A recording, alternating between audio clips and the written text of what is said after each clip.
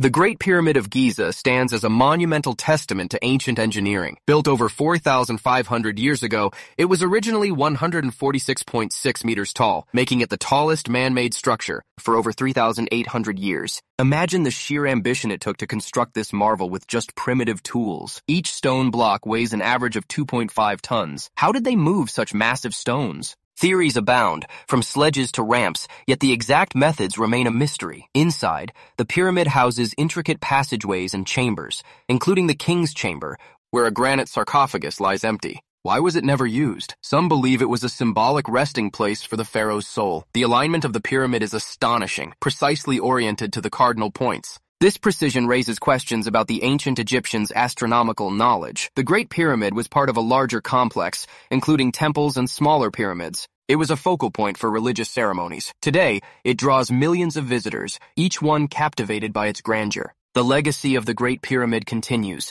reminding us of humanity's enduring quest for greatness. What secrets still lie hidden within its ancient stones?